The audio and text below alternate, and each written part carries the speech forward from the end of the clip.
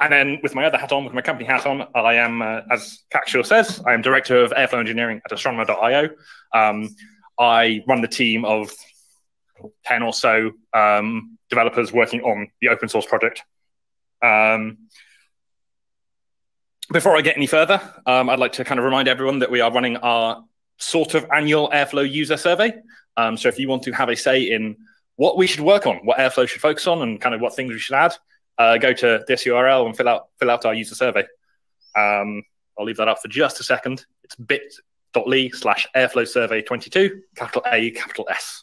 Don't do it now because otherwise you should clearly be listening to me. But anyway, so what am I going to talk about today?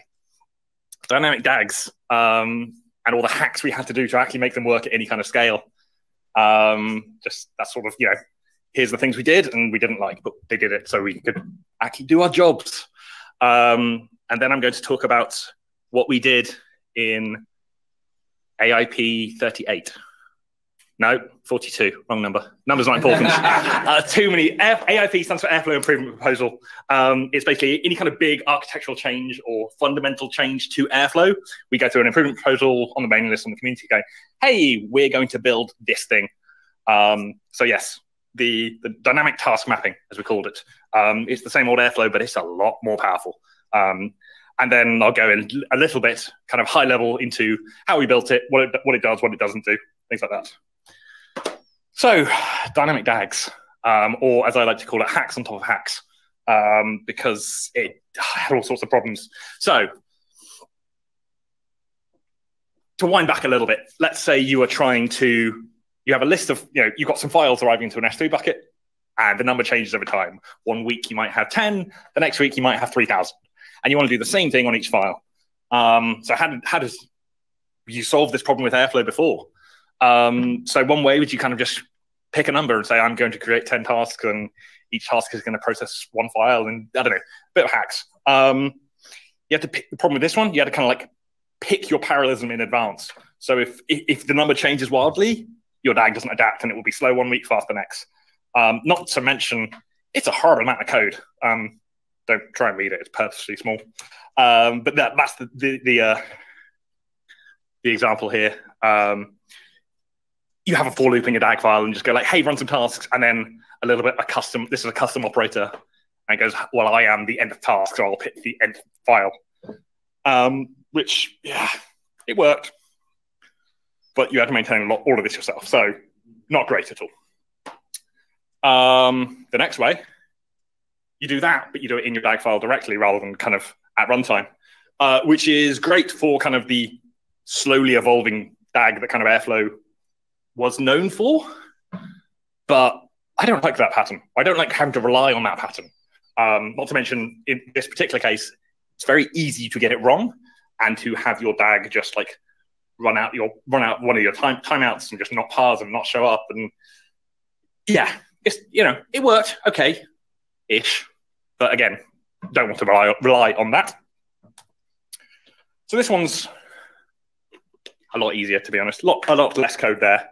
The key bit there being you load from a variable and then you do a for loop over your variable. So this is good for, I've got a number of clients and we add a new client every 6 months or so. So making changes is not too bad.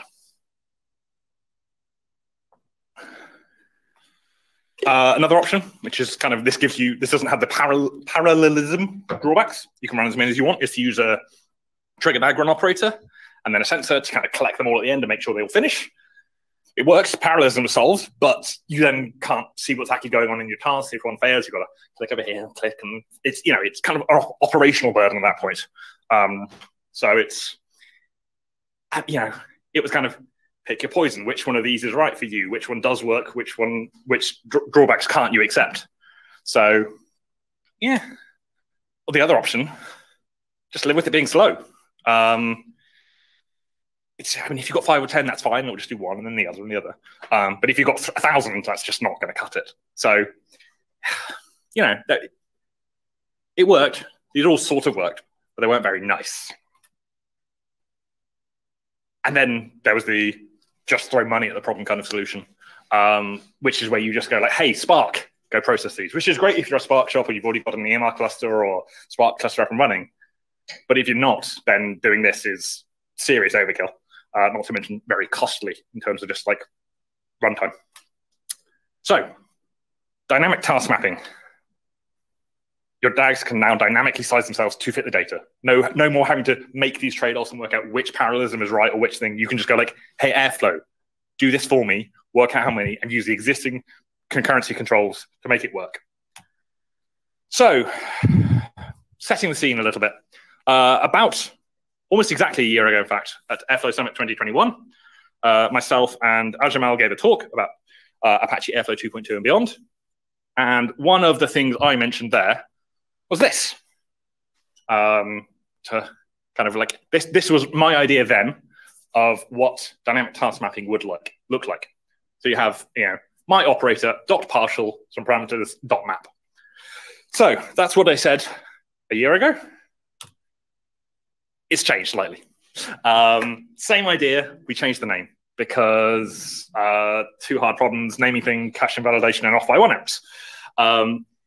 So simple example, operator.expand. What this will do is this will, the scheduler of Airflow will look at whatever your iterable is, and it will create n copies of this task. We call them mapped task instances. Each one runs independently, each one has its own log, its own status, but Airflow can handle I want 100 of them this week and 1 of them next week. So there's 2 parts to this interface. There's expand, which is like the equivalent of .map in Python, or map in Python, not .map. But because mostly for implementation reasons, the order has to be kind of inverse to Python. So we decided to change the name slightly, and it's expand, like, expand this task out across those things. The other thing you can do is dot partial. So some of your arguments will be dynamic and change at runtime, but some of them will be fixed. So dot partial is where you put anything that A doesn't change. So I always want one of them. I always want this image. I always want this config, or anything that belongs to base operator. So right now that means you can't map things like queue or pool. Some of those because the scheduler needs that before it expands it. Some of them because that's just how it's done and we could be changed. But for simplicity, if it's an argument to base operator, you can't expand it. So enough of the boring kind of simple examples. Let's take a real example. So back in my, at this point, distant past when I was a data engineer, a problem we had, and I should probably preface that with a lot of the things here is like, this is something that I've been wanting to solve in Airflow since I first started using Airflow in 2017. And I finally managed to convince enough people that now was the time to do it. So I can scratch the itch that I don't have anymore because I develop Airflow full time instead. But so we were working for a data company in advertising, and each week we would get a bunch of CSV files, and we were wanted to process them and stuff, and convert them to a more easy to query format. So we would send them into JSON, and then S3 select or Athena or something like that. And yeah, that kind of, as I said, like, we didn't know how many files were going to arrive. So it was usually about 300, but sometimes it would be 20, sometimes it would be like 3,000. I don't know what that data supplier was doing, but it was wildly variable. So yeah, we just kind of had to live with it being imperfect. But here's a real worked example. This works. This will do what I said. So to kind of highlight a few bits, there's 2 tasks here. The first one is called get inputs, and it simply lists the files in an S3 bucket with kind of a prefix here. So data provider A, and then a date interval. And however many files that returns, Airflow will go and create that many tasks, copies of the next task. So here we go. We've got CSV to JSON. And yes, here we go. Perfect example of static parameters being the input bucket. That's the same for every file. But the path, the object key, gets expanded. So I can, kind of like the examples of what it's doing inside the CSV to JSON. It's not all that interesting to this example, but here we go. So this feature, to slightly blow my own trumpet, Airflow 2.3, which is when it was released at the end of April with this, is just so much more powerful than Airflow 110. So if you are still on Airflow 110, you owe it to yourself and your company to upgrade. Please upgrade. Not just for this, but just so that we don't have to support Airflow 110 anymore. That's me with my company hat on. But yes. So how does this look in the UI? I'm sorry, this is probably going to be a little bit small, but a member of my team, Brent, has built this wonderful new grid view. So the tree view that you've know and maybe hated has disappeared and been replaced with the new grid view, which has support for task mapping. It's such a good UI that a kind of multi-billion-dollar company used that as inspiration for their new UI. If you don't know what I mean, come grab me in the pub and I will tell you, but that's not going on stream. But yes, so here you can see an example of a map task. I should have had a blown up of this, sorry. On the kind of right-hand side, the bottom, I should say, you've got a status for each of the tasks. You have the duration of your grid views and stuff. So it's kind of like, it was the tree view without dependency stuff, which very quickly got out of hand, and you kind of end up with a big, long cascading thing, and just like didn't work. So yeah, Brent's done a wonderful job on this UI, and we're slowly going to add more and more things to it. So we'll start adding bits of the graph view to this. We will start pulling logs directly into here, so it's not, again, making Airflow's UI up to date, let's say. Rather than lots of kind of clicks and page refreshes and stuff, we'll start adding more things into this React view. But yes, it's very good. And just kind of rethought about the information architecture and what people actually want to get from this view. So I showed you a real example, and the last thing to do is to talk about, the slide says it. I'm going to read the slide. It's a toy example, but it's a real effect. So cross-product. So you can map, expand over multiple arguments. We had to pick which direction to go. There are basically two ways to do this. There's either zip or there's cross-product. So zip, in the kind of Python built-in, it's a tools, can't remember which it is. I think built-in, there's a zip function. You give it two lists, and it gives you pairs from each one in turn. And then the other option is it's a tools.cross-product, probably, which gives you the first one, and gives you this.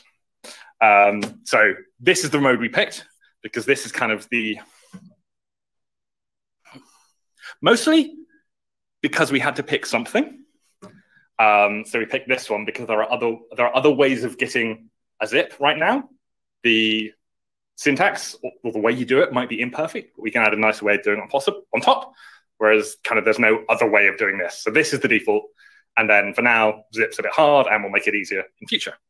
So yes, you take the first one from one list, all of them from the other list, the next one from the next list, all of them from the other list. So kind of below in the example, you can see it's like A1, B4, B5, B6, A2, B4, B5, B6 kind of thing. So going back to this example, those of you with a very quick mental arithmetic will be able to work out that returns 90.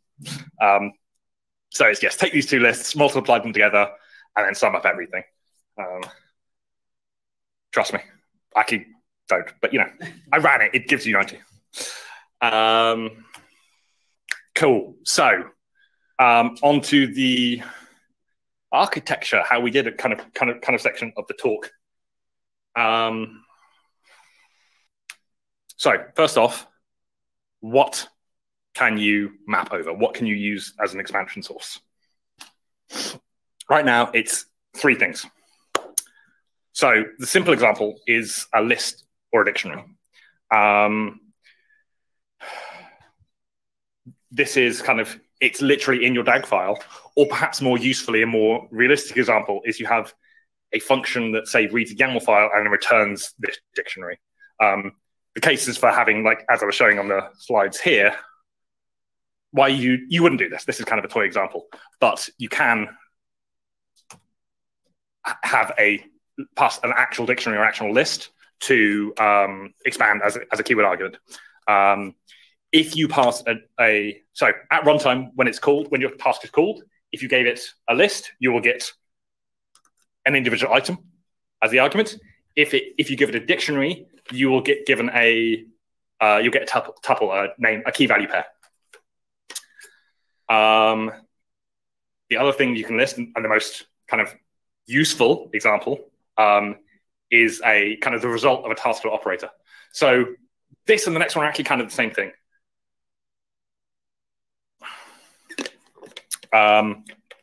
The task flow API, which is the kind of the @task decorator on functions, the return value of calling that is a thing called an XCOM arg, which is kind of like, it's a forward reference or kind of a reference to an XCOM value pushed in the XCOM. So again, I'm just going to jump back and forth a bit. Down at the bottom here, we have A equals function call of A. So A is a task flow function. It returns this XCOM arg value. And then at runtime, the scheduler knows, oh, this is thing, I'll go look it up in its meta store about how many to create. The other thing you can do is, I've only shown it so far with examples of the task flow API, but you can map over the return XCOM pushed by a classic operator.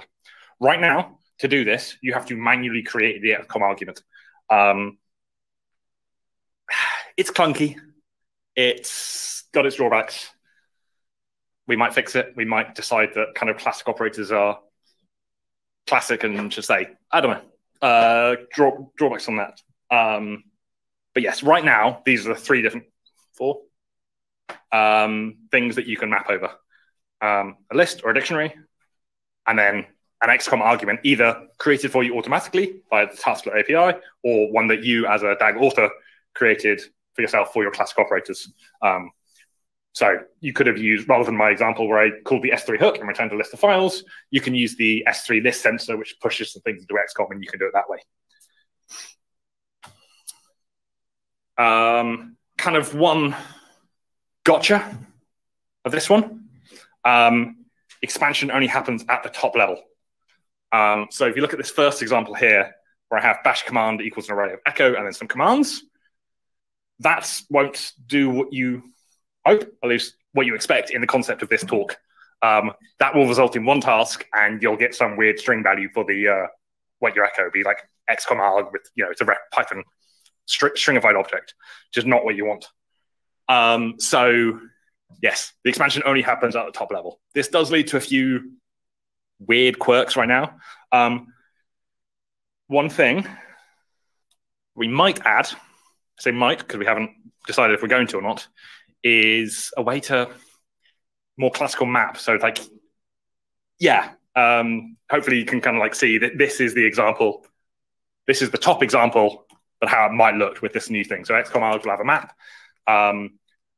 And yeah, you can then like transform easier without having a whole task just to do the transformation. That would, spin up a task, do some very simple transformations, run for less than a second and shut down.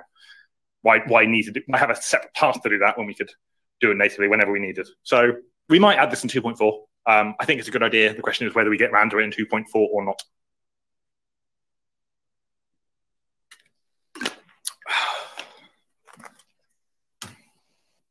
Cool. That was the what. Where does the expansion happen? As late as possible and as far away from the scheduler as possible.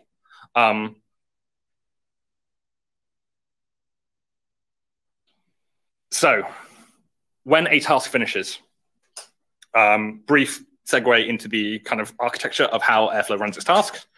Whenever Airflow launches a task, it kind of goes from the scheduler to the executor. And then the executor has, we call it local task job, which is effectively kind of like a task supervisor or a process supervisor. And then you've got the actual task itself. So the task runs, it does its completion, it writes to the database and says, yes, I was a success or a failure or things like that. And the kind of that extra process in the middle, the task supervisor, the local task job, at the end of the task, as a kind of optimization, we do a mini scheduler run there of essentially, I know this task just finished. Let me look at the downstreams of it and see what else I can run. Rather than have to wait for the scheduler to come around and look at the DAG, it's kind of like, we've just finished. Something's probably schedulable now, so let's look at it. So that's the first place and the preferred place where this mapping expansion happens. However, it doesn't always run. Sometimes the container crashes.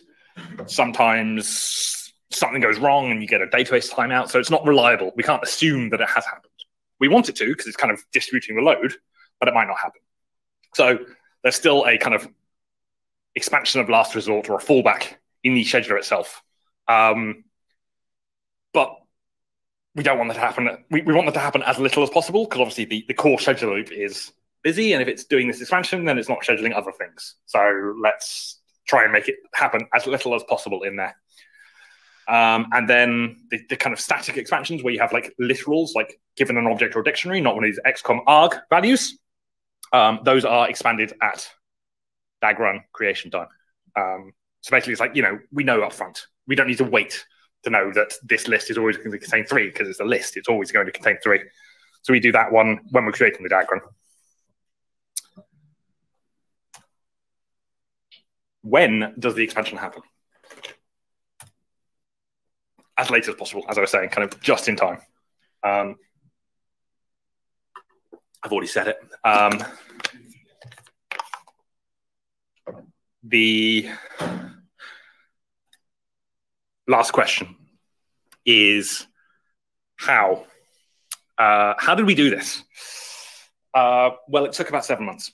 And a team of it started with 2 of us and then it was 7 of us. But so we had a couple of goals when we were trying to do this. One of the things that was I felt quite strongly about is to push errors as early as possible. This is a new feature. It's got lots of things that people might expect, but it just doesn't work right. So wherever possible, we wanted errors to happen at pass time. So you get like a DAG import error going like, you can't do this. You can't map this kind of thing. It doesn't work that way. Not always possible because sometimes you can't tell until later. But yes, it's trying to make the errors show up in the kind of import error rather than having to go like, oh, this task failed, or drill down and have to look at task log. That's kind of not what we want. There was one big case where that wasn't possible, which is I'll come back to that. Never mind. The next thing, yes, kind of.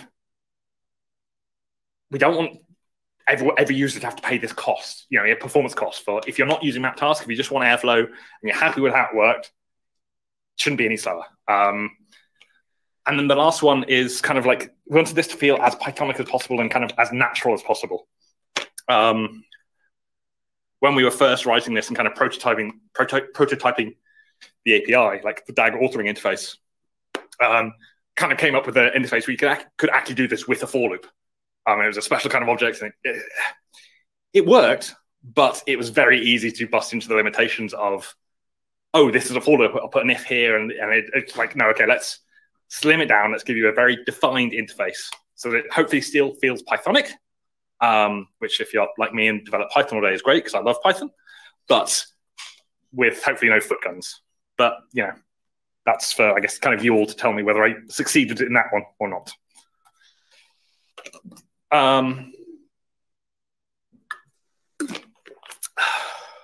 So how did we actually do it? So there's a new table added in 2.3, which we call task map. So if you're at all familiar with the schema of Airflow, the kind of the underlying database tables, one of the primary tables is the task instance table, which, among other things, has DAG ID, run ID, task ID. And And that was its primary key. But unfortunately, we now have to add another one. So we now have a lovely 4-column composite primary key. In hindsight, a mistake that we should have fixed a long time ago, but hindsight's wonderful. So the task map table, again, kind of harping back to one of the previous points about not wanting to pay this cost, and particularly the scheduler when it's doing task mapping to not be slow and a mapped task is really slow to work on. With custom XCOM backends added in 2.1, let's say, probably was, to be honest, you can now store gigabytes or even maybe terabytes of data in a data set on S3. And if the scheduler had to pull that down to work out how many items to expand over, that would kill your scheduling. It would like pull all the data down and throw most of it away. So when the upstream task, the one that's generating the map list, back in my first example, it was the one that's doing the S3 list. When that pushes a value into XCOM, it checks itself and goes like, is one of my downstreams mapped? Yes, it is. I will write a new task map table saying how many. So we've already got it in the client there. It can do a length very quickly. It doesn't have to fetch anything down because it's already got it. So we write it and pre-compute it there. That reminds me, one of the cases where we couldn't surface the error late. If a kind of a generating task doesn't return a acceptable value, by which I mean if it's something that's not a list or a dictionary, maybe a tuple, but an iterable of some form, that task will fail and the whole DAG will fail. So basically, if your mapped task tries to map over a date time object, well, that doesn't make sense. You can't iterate over a date time. So like that's the one case where this is a runtime error, not a pass time error. But the big one that people are likely to hit anyway. As I mentioned, we added map index to task instance. We had to add it to all its related fields, and the UI and the URLs, all that kind of stuff. So I guess this is just kind of a caveat. If you are grubbing around in Airflow's database, be warned, there is now a new primary key, and DAG ID, run ID, task ID is no longer necessarily unique. But you shouldn't be messing around in other apps databases anyway, not without expecting this kind of stuff.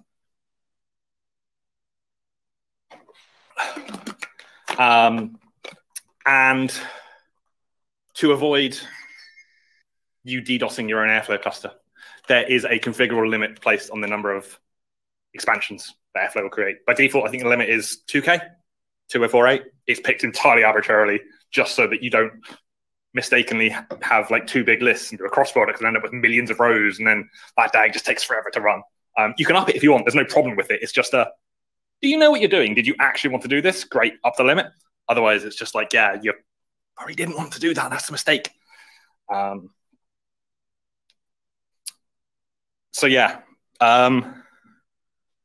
This was a big change. As I said, it took 7 months, 7 people. And I think this was a bigger change than making the scheduler HA compatible. It involved touching a good chunk of the Airflow core.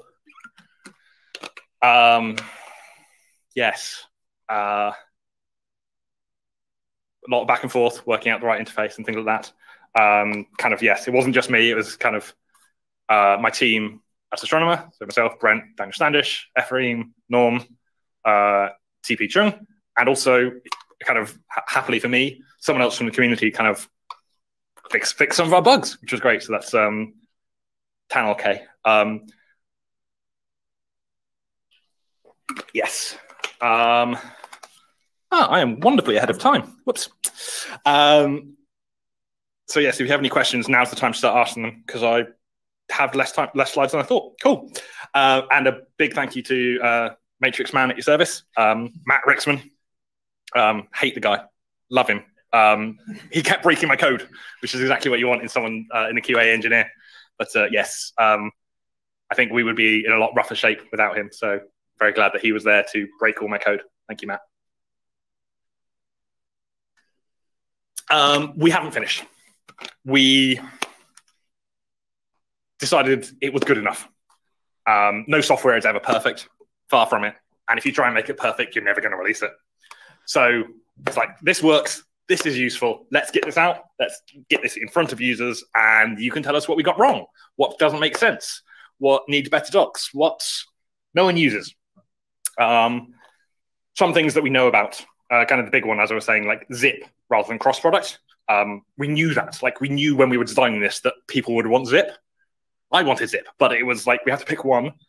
Let's get this one. There are there's some clunky ways around it. If you look at that issue, which is 23803. Don't believe that number. That may be wrong. Might be 23603, whatever. There's a couple of workarounds in there if you really need zip right now, but we'll try and add a native way of getting zip into 2.4. Expanding task groups. Right now, the expansion is at the operator, the task level.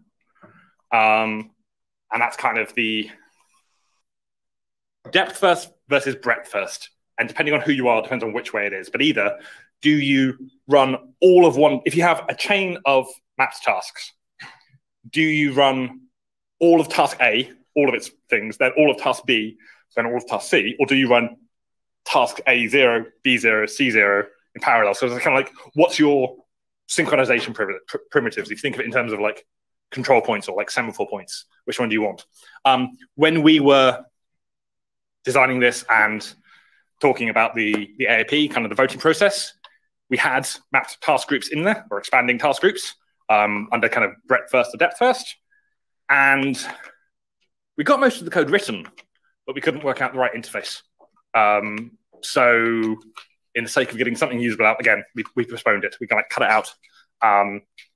The actual, yes, it's like the mapping of task groups was all done and working. We just kind of removed it from the interface, but it's what should the exact behavior be? So we need to kind of think about that and work out what it is. So we'll have to add that in. Yeah, new expansion sources. Kind of being able to expand it over a variable would probably be a good one. I think it was my second example of how not to do it, was using a variable, which again is kind of like perfect for these slowly changing things. But we shouldn't have to pull the variable at the start, because that's code at the top level of a DAG.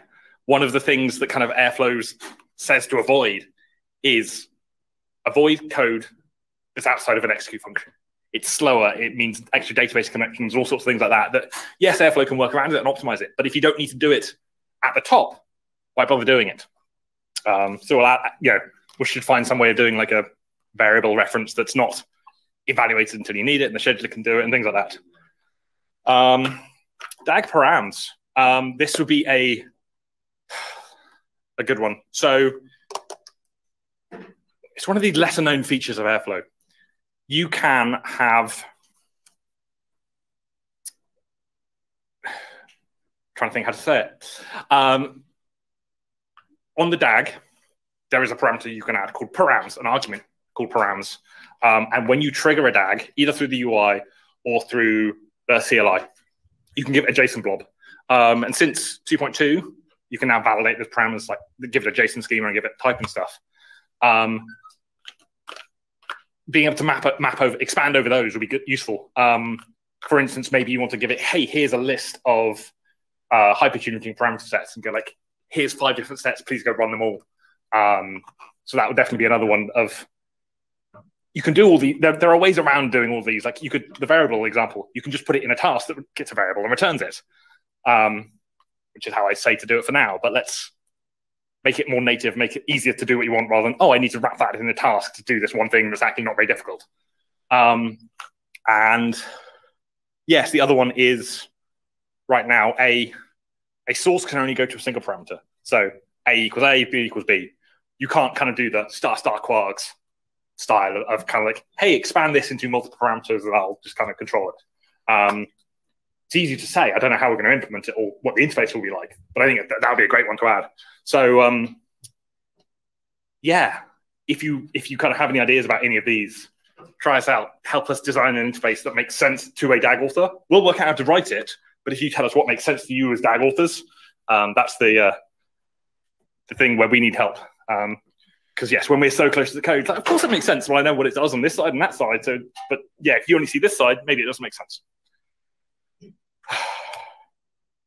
And of course, it wouldn't be a conference talk without saying that we're hiring, because which company is not hiring these days? But more seriously, if you want to come work on cool things like this, speak to us. We are hiring. We have lots of roles: engineering, sales, DevRel, data. Yes, there we go. We now have time for questions, which is about 8 minutes early.